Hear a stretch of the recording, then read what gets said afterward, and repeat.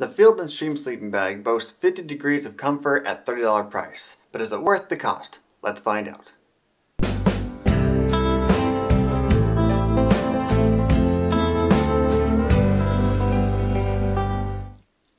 Constructed entirely of polyester, this bag measures about 77 inches long and 33 inches wide.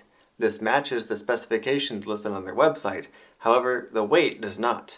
The website lists 3 pounds, when realistically it's closer to 4 at about 3.8 pounds.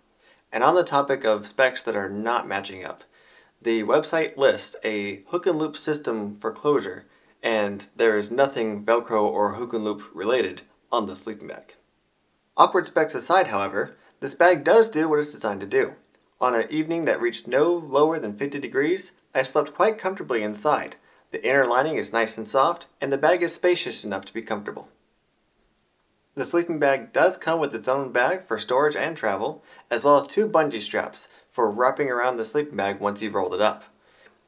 Once in bag form, the dimensions measure roughly 9.5 inches across diameter and 17 inches long. It also has the ability to take 2 sleeping bags and zip them together into one larger one for those more intimate moments. The zipper teeth are made of nylon while the clasp is made of metal.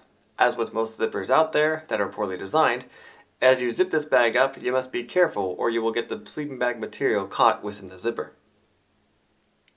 So what are my thoughts on the sleeping bag? Well, for 30 bucks, it's a great bargain. Considering it is a 2-season bag, it is certainly not going to keep you warm on some more frigid nights, but that's not what it's designed for anyway. It is great for backyard camping or even a kid's sleepover, but also could be used on a warm summer night out in the wilderness. Well, that's it for this video, guys. If you liked it, hit that like button and get subscribed. If you're looking for a cheap tent to pair with this bag, check out this video up here. If you have any comments on how we can improve or any future ideas for films, let us know in the comments below. We'll see you next time.